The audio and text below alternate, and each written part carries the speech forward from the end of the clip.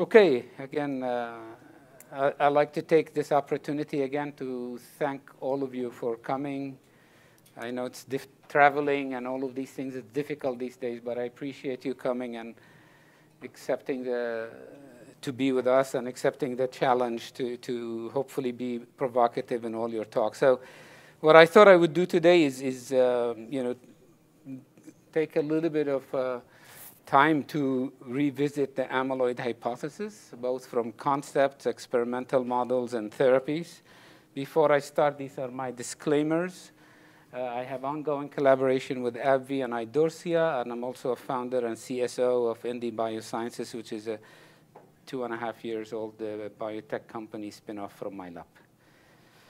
So this is what I was taught when I was in Jeff and then later in Peter's lab, is that neurodegenerative diseases are all characterized by the presence of these different types of the aggregates in the affected brain. And we sort of grew up in the field thinking that these protein aggregates are probably the formation of these is the driver of many of these neurodegenerative diseases, and that's what constituted at the time what we know as the amyloid hypothesis. And I can't think of a more compelling reason to revisit the amyloid hypothesis than what we have discussed today, as that is the fact that today there are no method for diagnosing these diseases or monitoring their progression. We have no cures or disease-modifying strategies. And as we learned from all the talks, the mechanisms are just getting more and more complex. For my talk today, what I wanted to focus on is two aspects. One is why clinical trials are failing, and two, to what extent does a failure in clinical trial reflect the failure of the hypothesis itself, the original and the modified form of the hypothesis that I will share with you, and what we can do about this. So over the years today, if you were to do a PubMed search, there is about 1,000 papers in amyloid inhibitors published every year over the past 6 years. In the clinic, none of these amyloid inhibitors have passed or have passed clinical trials. And we've given all the different reasons to this. You've heard some of them today. Some of them, before the PET tracers, they were given to the wrong patients, and also because of the lack of stratification, they're giving to the wrong patients. Wrong timing because of the lack of tools to diagnose people at early stage in the disease in the case of Parkinson today, and late stages in dealing with people who already have loads of amyloids in the brain. There were also many that failed because they used the wrong drug that actually did not get to engage the target in the brain, or the wrong targets. Nonetheless, this continued failure had led people to the question is, are we really working on the right hypothesis? Is amyloid formation or the role of protein aggregation the right hypothesis? And what I would like to start is to say there are many reasons for these failures, and I use this usually number 10, but today I'll put it as number 1, and that is the reluctance or failures to embrace the complexity of the disease. We've heard today from all the teams that these diseases are not single entity disease. They're heterogeneous at the level of clinical symptoms. They're heterogeneous at the level of pathology. We know that many of these diseases are associated with multiple genetic risk factors that somehow seem to intersect in certain pathways. We've tried to target these diseases by dealing with them at one protein at a time, when in fact this is not the case. Every single protein we're trying to target exists as a combination of different forms, that in the normal, but as well as in the pathogenic state, from differences in aggregation state to differences in structure and post-translational modifications. We've heard from Malu and others that there are multiple mechanisms at play. Yet, when it comes to the bottom line of testing therapies, we're still testing one therapy at a time. We start with anti-amyloid. It didn't work. We went to anti-tau. And unfortunately, I feel we're following the same path in Parkinson's disease, although we're listening. So we believe that targeting one molecule, one pathway at a time is likely to be efficient. Another important reason that I believe has to do with the lack of understanding what the normal function of these proteins are.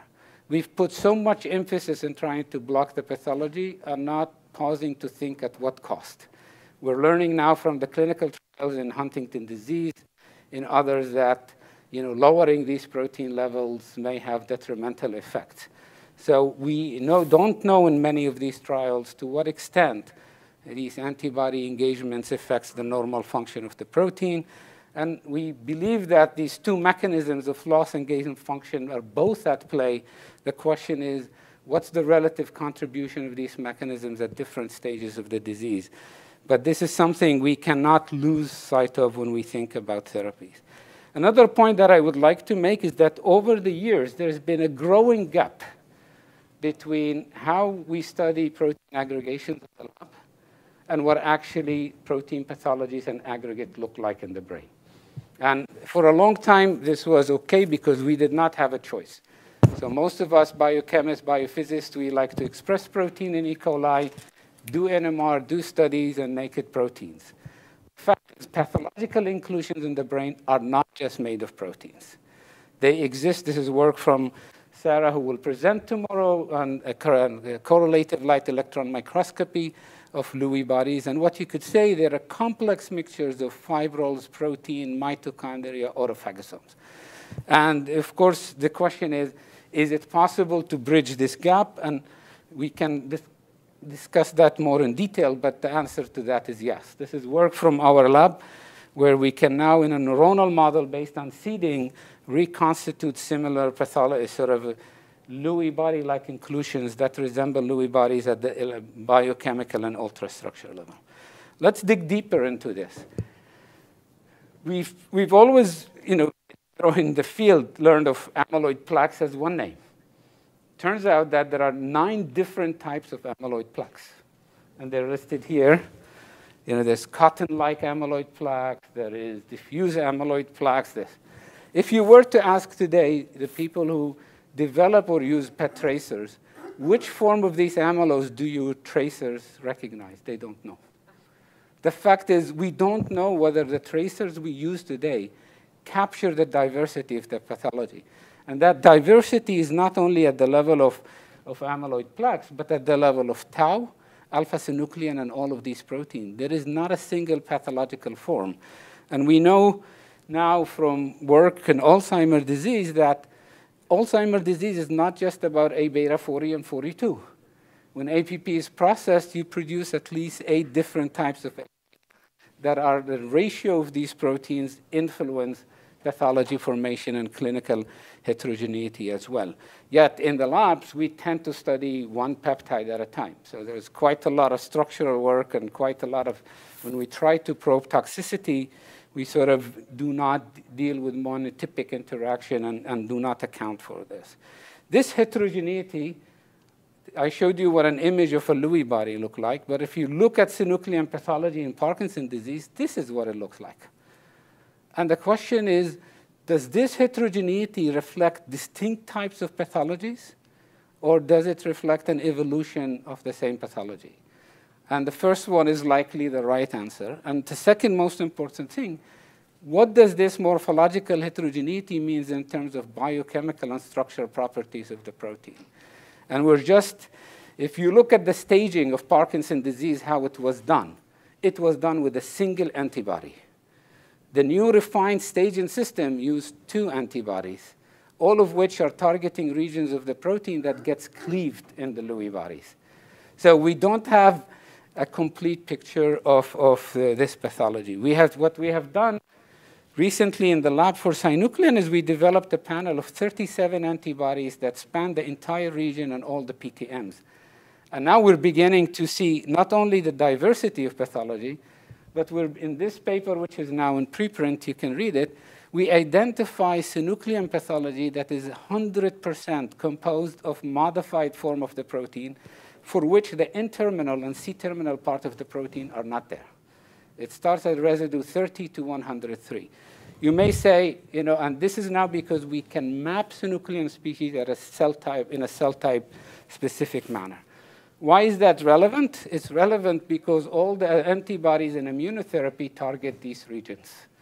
The great majority of antibodies that are in clinical trials today target mainly the C-terminal part of antibody of synuclein, and one was the N-terminal.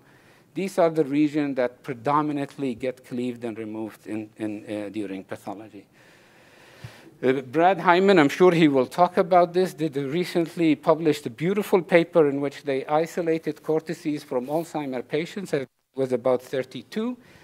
And then they mapped the biochemical signature of these in terms of post-translational modification and size distribution based on size exclusion chromatography, and then put them through an array of seeding-based assays in vitro and vivo. And what they were able to show is that there is some correlation between the clinical heterogeneity of the disease and the biochemical and structural profile of the different aggregated form of tau. And that's the other thing that is important from this study. If you see, typically when we conduct studies in the lab, we use 5 to 6 patients. And here in this 32, you can see they have very different profile. If you use the right different type, 6 different group of 6 patients, you would have get a different answer. So the idea is that you need to basically expand the number of human samples that we use. Now, another complicating factor that we've learned over the years, the last couple of years, thanks to advancement in cryo-electron microscopy, is that the structure of the fibrils we study in the lab is very distinct from that which occurs in the human brain. Now, it's too early. We know this is for tau, because tau people have used heparin to induce aggregation, and none of the heparin aggregates resemble any of the tau pathologies from AD or other tauopathies. This is a structure of synuclein fibrils from MSA, and these are all the different structures that have been solved for synuclein recombinant protein, and you can see they're very structurally distinct. Yet a lot of the assays we used in the past to develop drugs or to screen for antibodies relied heavily on the use of recombinant proteins. And the other feature is most recombinant proteins do not have these post-translational modifications which exist in the brain. So it's not surprising, to some extent, why some of these things fail. And again, here I want to show that bridging that complexity is possible. Shown here, this is electron microscopy of tau fibrils produced by addition of heparin, and you can see they're completely distinct from fibrils that are derived from Alzheimer's disease brain. But what I can show you here, using a new templated mechanism, we can actually induce similar type of structure in the test tube to those that one can isolate from the human brain. Of course, the third most important reason is that at animal trials, the animal models, the right animal models do not exist. We don't have an animal model of Alzheimer's disease. We don't have an animal model of Parkinson's disease. All the existing animal models simply reproduce very specific aspects of the disease. And there is a need to develop better models. Most importantly, there is a need to use and test drugs in multiple models before they go on to clinical trials. But what I would argue for is there is a more urgent need to abandon bad models. I've seen companies use models just because they made them. So at the end, if you look at these, what we have learned, you have diseases that are caused by multiple triggers and causes, and we'll hear about viruses and bacterial infection and this. There are multiple disease subtypes. There are multiple types of pathologies, multiple underlying mechanisms, and there are multiple targets or co-pathologies in these diseases, and yet we expect to treat this with a single monotherapy. So therefore, I agree with the concept that the future is in combination personalized treatment, but also all drug development should embrace the use of multiple models. Most importantly is, it's nice to learn about all of these complexities, but unless we integrate those into our experimental diagnostic and therapeutic approaches, there's going to be little progress. So the question has always been is whether amyloid is the cause or the consequences. And there is a correlation between the level of pathology and disease development. There are a lot of data showing that, for example, low pathology correlates with different types of clinical symptoms of Parkinson's disease. But it's also true that there are cases that Lewy body, for example, an amyloid is found in healthy individuals, that Lewy bodies is absent in specific cases. In 30% of LARC2 patients, there are no Lewy body pathology. And that removal of these aggregates, as we know from the antibodies, is not sufficient to prevent disease progression. And the question is that sufficient to say that aggregation is not important? And my answer to that question is not. It simply means there are maybe multiple mechanisms at play.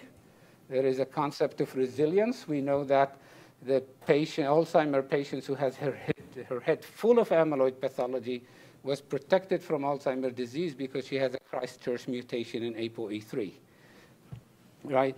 You have to also accept that there are subtypes of neurodegenerative diseases that are caused by mechanisms independent of aggregation.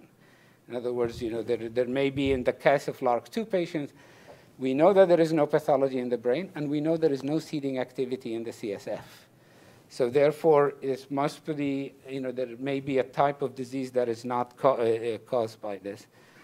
And I would like to end with this, in the fact that in order to understand the relationship between a process and a disease, you have to be able to monitor the entire process. And today, we don't have this. What we're able to detect is fibrils and some Lewy body structures. We're not sure if we can capture that heterogeneity.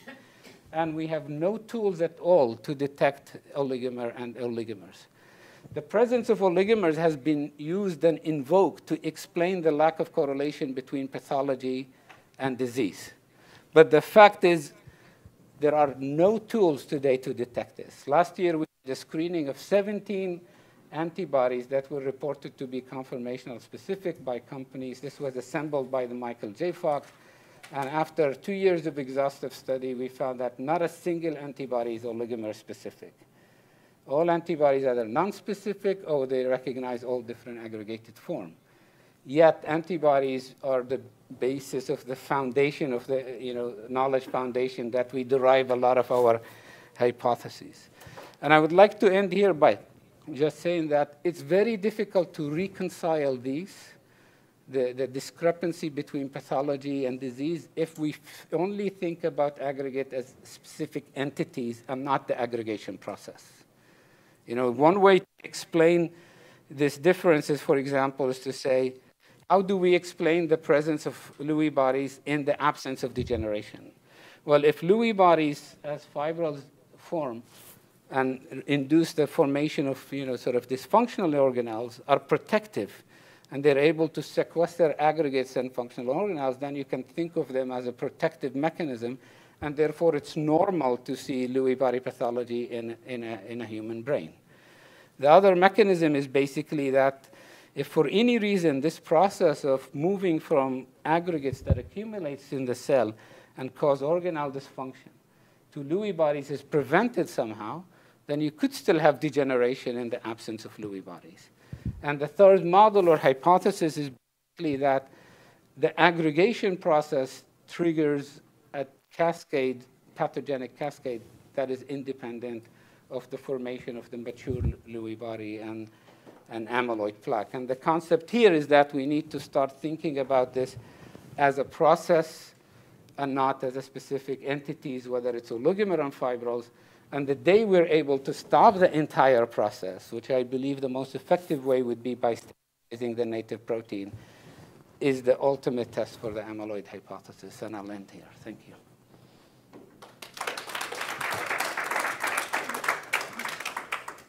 So we're right on time. And we have time for questions. Sheena? Where's the microphone? Here's one. Yep. That was beautiful and very clear, Hilal. And I wanted to come back to this ex vivo versus in vitro and what we biophysicists, biochemists wasting our time doing when we're not looking at the right disease process or right mechanisms. So the fibrils that Shaw-Sherez et al. Have purified from brains all are purified with a very specific protocol involving sarcosyl extraction. And their recent paper on saying, oh, I could see TMEM106 fibrils when I look harder. So that's almost a single molecule experiment. So we're sort of having a sort of feel in the field that you have a specific amyloid subtype or fibril structure with different disease types. But I raise the question, is that actually true? Or are we just looking at the identities that we can purify and solve the structures of? So clearly what we need is better in situ imaging so we can phenotype or have chemical probes that can detect the array of fibril architectures. So we're talking about complexity. And then, so could you comment on that? And then my second question, which goes along the same, of course, and David mentioned this, of course, what we see in cryo-EM is the stable fibril core. You don't see these very large and dynamic appendages that could be very different and contribute. And I think we need probes that pick that up. So could you talk about what I call hairy ends and sarcocyl? I addressed this. This is why in every example I showed that we can approach that complexity. So first, I think cryo-EM is a very biased technique. You know, what we see by cryo-EM is only the type of fibrils that are helical and the type of fibrils that are stable to survive all the procedures. So that is clear for me. It's, you know, what I was trying to say is that this gap in structure is not to say that we should stop doing structure. You know, what we should do is we should move towards that complexity, and then address the question whether there are types of amyloids types in the brain that indeed resemble what we form in vitro. But I would not use the argument that because the fibrils in the brain are not stable, because we're biased toward helical fibrils, I would just continue to business as usual, not taking that complexity into this. I think the most important thing also is that cryo-EM to me is one piece of the puzzle. It's not going to answer, because what dictates the final structure is not only the sequence in the core, but the flanking sequences. And those flanking sequences are heavily modified in all the protein. And you know, that's where most of the genetic mutations. So what we need is in vitro systems that allows us to reconstitute the core structure of what we see in the brain, that we can then use to ask those specific questions of how mutations and PTM influence this. I think what we need to do in the biophysics field is move toward trying to generate such systems. Well, we're lacking probes, I think, so you could go and... So I can tell you we have done this for TDP-43, and the paper is under review. We can form TDP-43 full-length filaments that have the same core structure as what's isolated from the brain. And now we can go and ask things that cryo-EM cannot tell us. So I think the core is fantastic for things like what David is doing, probing the ends of the structure. But a lot of things are happening on the surface and the interaction of these filaments. Yeah, no, Hilal, I think you did a great job at showing all the pros and cons of the amyloid hypothesis in a very convincing way. And I think more and more people are really opening their eyes toward looking at a different direction just than aggregation. But I mean, one of the statements that really caught my attention on your talk was, I mean, I think you said a lot of things that we do not have. But I mean, in terms of biomarkers for the disease, I think that's where we've done the most progress. I think if something has been done right, is in the biomarkers field. Certainly for synuclein, maybe we don't have something yet, but at least for Alzheimer's disease, I think that there has been tremendous progress. I don't know if you agree with that, or I mean, what are the things you think we have done that at least are in the direction of taking us toward developing real therapeutics for the disease? No, I think the CSF biomarkers, the tau, the imaging. But I think we need to pause and ask the question. I asked the people who developed the PET tracers, do you know if they captured this heterogeneity? And the answer was no. Yeah, but I mean, for example, with the tau tracers, we know that they don't bind to the tau of, I don't know, other tauopathies, but they do, I mean, like PSP or CBD or whatever, but they do bind. And then there are other types of ligands that do bind to other forms of tau. I think that there is some specificity. There is specificity for one amyloid versus another, but do they capture the heterogeneity of pathology associated with each type of proteinopathy. I have not seen the data. Again, I'm just being provocative to highlight the gaps that I believe, because if we don't see the whole thing, then how do we know we've prevented it? Right? If we don't have probes against other aggregates beside the product, how do we know that these aggregates don't exist? Okay. Over here. Thanks for a beautiful talk. I have one question about a comment you made about recombinant proteins. And this has been something as an immunologist we are struggling with, because how these proteins are made in the field and the way that recombinant proteins made and the LPS, definitely it's entices and activates a lot of immune pathways that a natural protein doesn't. So we've been able to extract some tau, but can you comment what does the field do? Because when we went back and looked at all the way that everybody uses recombinant protein, it's very alerting for us. I think for a long time we had no choice. Okay, so now there are two levels of complexity. There is structure, and there is biochemistry. So the biochemistry comes from the presence of post-translational modifications. To address this, what we have done in the lab for tau, synuclein, and Huntington is developed synthetic approaches where we build these proteins one amino acid at a time so we can reconstitute this. We have produced a library of 46 different forms of synuclein, so that can be done. From the structural, I think we will be able, I said we've done this for TDP-43. I am aware of work where now you can use CSF of a patient to reproduce the same structure in the brain.